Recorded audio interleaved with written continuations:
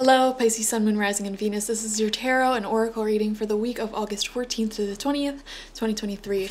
First, you have Round and Round coming out, and the number 25 may be significant for some of you. I am seeing cycles repeating in your life, and you may not be consciously paying enough attention to these cycles. For example, relationships are a good example. It's like, do you keep attracting the same situation over and over and over again, or playing the same old song and dance with the same person over and over and over again? This is something that you may want to consider breaking out of. Work with spiral energy. We see the spiral, the sacred spiral, in many places in the universe, in the shape of shells, the galaxies.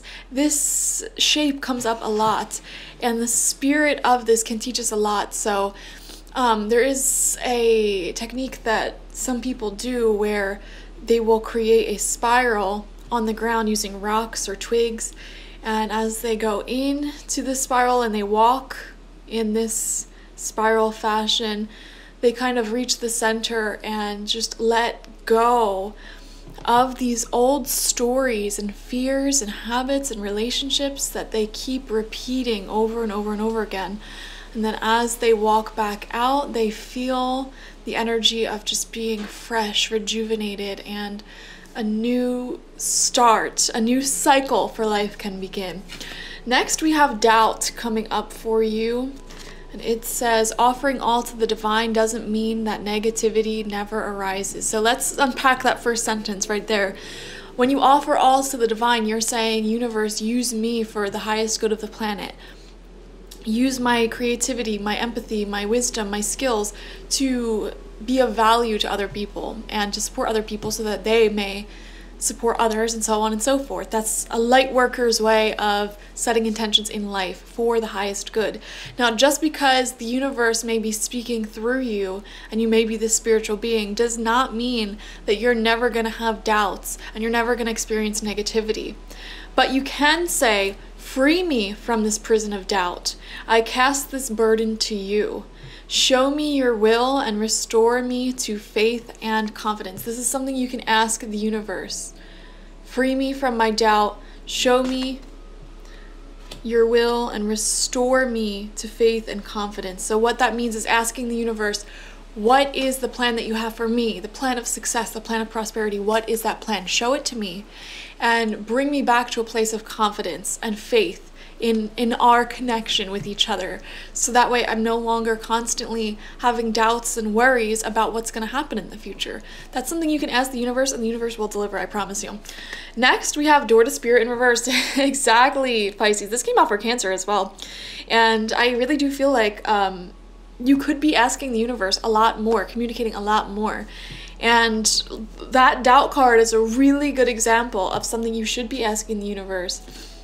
So you're being asked to do some spiritual healing work this week and connect with your guides, connect with the universe, speak out loud, especially like do any spiritual practices that just help make you more zen, more centered and peaceful and focused, such as going for daily walks or doing yoga and intuitive stretching, meditations, Reiki sessions, tarot readings, whatever you do, praying, whatever you do personally to connect.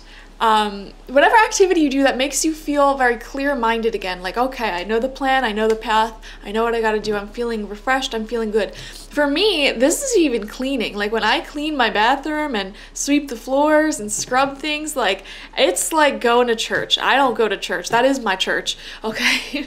So whatever you do for that, do it this week. 9 cards out, 3 rows of 3 from the After Tarot. First card is the Two of Swords in reverse, okay? I'm actually seeing like a stagnant situation that's not going to go anywhere, okay? And this is something that perhaps you've been repeating these cycles with over and over and over again, you know? It's not going to go anywhere, Pisces. So whatever your intuition is thinking of when we say this message, listen to it. That's what I would say. Second card out, we have the Queen of Wands in reversed. I'm getting a sense of control issues here popping up, creeping up. Control issues with the universe itself and needing to know exactly how things are going to plan out.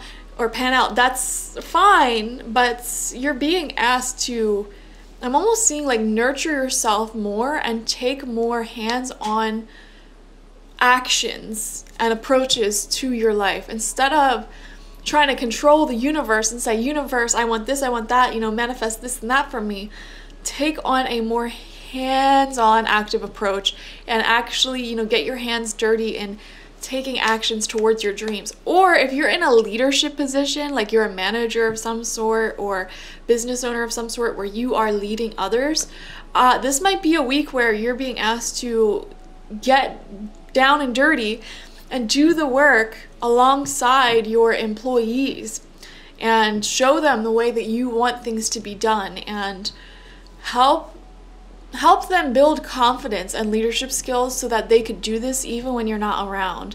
The Queen of Wands in reversed, actually it could be the opposite for some of you as well. I'm hearing you might be a micromanager and have a hard time letting go of that control.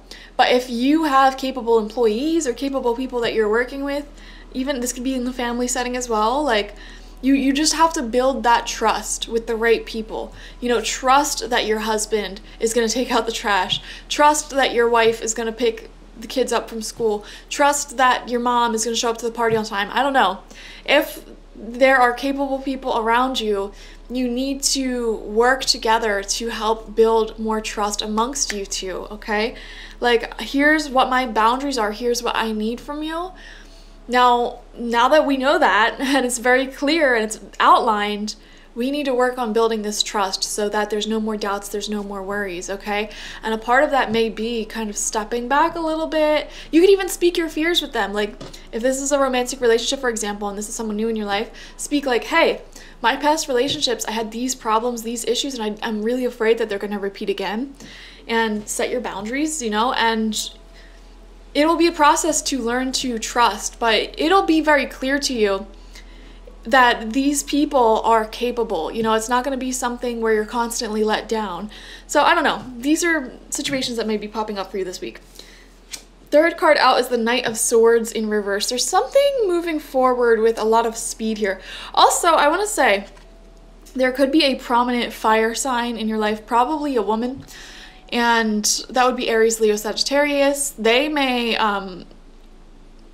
also be the one who is trying to build trust with you, okay? Like, this could be someone who has control issues, micromanaging issues, and there may need to be a conversation there. There could also be an air sign in your life, Gemini, Libra, Aquarius. But we do see things picking up pace quite rapidly and chaotically. So I want to see what the card is underneath this and kind of see the second row here. So let's get into it.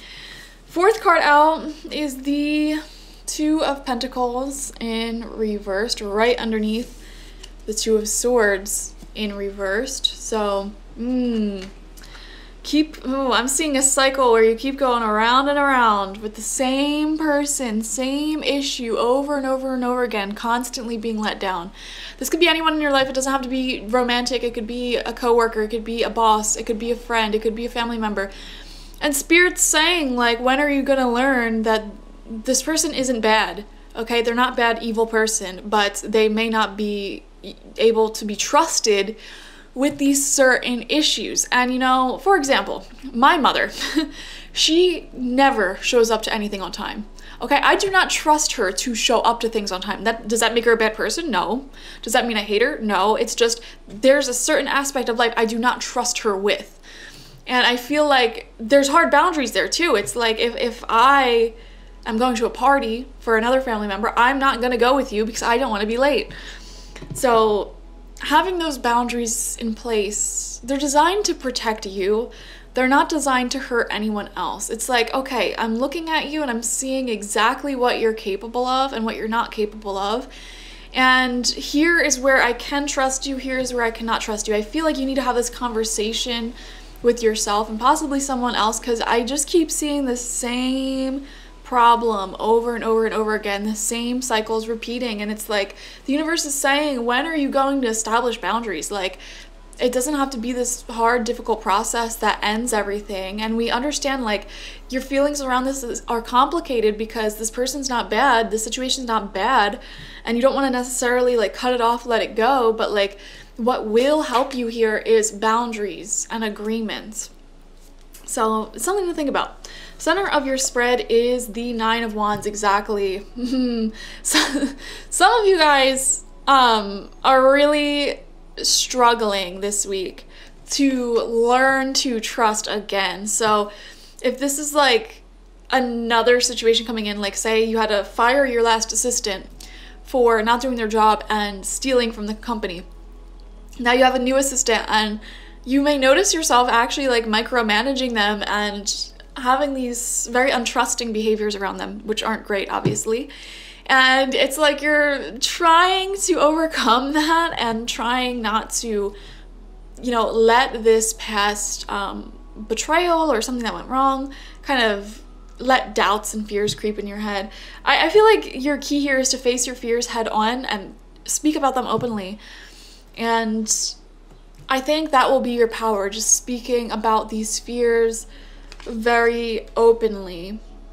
So that's what I want to say there. Yeah, this is a good week to speak to people and let them know what you're afraid of and where you may lack some trust, and explain to them that you're trying to overcome this repetitive cycle and gain trust back up. You know, there might be something that you want to open up those doorways to conversation. 6th card out for you is the Lovers reversed. Okay, so this is a no answer. This is an ending. This is you saying, I do not want this. You may, okay. All right. Some of you I'm seeing, you may have been in a situationship or a friendship or something where it did go round and round, like we said, like the same issue over and over and over again. And, you know, some of you might be at the point where the boundary is just not letting this person entirely into your life. Like if you can't trust the person as a whole, that's when it becomes an issue. Like it's one thing if like you can't trust someone to be on time, you know what I mean? Like that's just like whatever. All right, I'm not gonna trust you to be on time. But like if the issues that you can't trust them on keeps stacking up and piling up, and it's another thing, like one after another, like okay, well now I can't trust you to remember any important dates, and now I can't trust you to like take the trash out, and now I can't trust you to take accountability when I come to you with a problem. Like, you know what I mean? When there is more and more and more things you can't trust them on, it's like you just might not be able to trust this person as a whole. And at that point it may be worth considering, should I just get rid of this situation, this person, this relationship from my life entirely, because it would just be a lot less of a headache if I was by myself to begin with. Also, the longer they dwell in my life, the more that delays something new from coming in here. And honestly, I am definitely seeing a situation here, especially with the 2 of Pentacles reversed and the 2 of Swords reversed, where someone may not be pulling their weight and wanting to take accountability and work towards this thing with you, or like do their job almost. I keep coming back to career messages. Someone may literally just not be wanting to work and do their job, and they're making you pick up the slack. Like it's like, okay, well you keep showing up late and I have to pick up your slack. Like we have to get things done by a certain time. You're not here. I'm doing work for me and you. Like that's annoying, and it may not be something that you fire them over at first, but then it's like another thing comes up, like, oh, and now like you injured your ankle and you're refusing to do, like, I don't know. It's just like to the point where I think you're considering just like, you know what, is this even worth it to keep you here? 3rd row out, 7th card, we have the Hanged Man coming through. And this is interesting. I'm seeing you seeing things from a brand new perspective. Also, I am seeing you getting some help and reassurance from someone. So someone's reassuring you. Interesting. Card next to that, Knight of Cups. Beautiful, beautiful, beautiful. Love, creative fulfillment, moving forward. Okay, it's interesting. We start off this week with like this doubt, this fear, this worry, like this micromanaging almost, like, can you be this person for me? Like, can you do this? Like, will this work out? Universe, will I get the money that I need? Will this happen? Will that happen? And now you're kind of seeing things from a new perspective. Someone's going to help you out, give you some reassurance here, especially if you decide to have an open, honest, authentic conversation. And we see things moving along swimmingly. Final card out is the Ace of Wands in reversed. Okay. Whew, interesting stuff. It feels like, I'm going to be honest, I feel like some of you, there's so much going on. Some of you may be holding out a little bit of hope for an ex to change or possibly reconcile, or for something to come through that's not going to happen. Like, you're almost hoping that someone will change, and they won't. And this could happen in like so many different circumstances. Like family, if someone in your family has an addiction, it just keeps like, I hope they'll change, I hope the cycle won't repeat. And you're really like living off of hope in that connection instead of radically accepting them for where they're at. And I feel like that's what you need to do here. Radically accept people for where they're at in the present moment, not for what you think they could do or how happy things could be if it changes or evolves or they do this or that. Radically accept this present moment for exactly what it is, and stop holding out hope for someone to just magically change overnight. That's what I want to say here. Some of you may be going against it may feel unnatural, okay, because your hormones, or you might even have a trauma bond here with this person, and that's trying to keep you locked in to this unpredictable, hanging on to hope energy that you share with someone. And Spirit's saying, like, try your best to view things exactly how they are in the present moment, you know? I feel like that's what you need to do here, and that is what is going to lead you forward in personal emotional fulfillment, in creativity and productivity, and in your love life, if this correlates with your love life. So thank you guys for joining me, Pisces. Like, share, comment, and subscribe, and definitely watch for your sun, moon, rising, and Venus to get the fullest overview of the week ahead. Bye bye.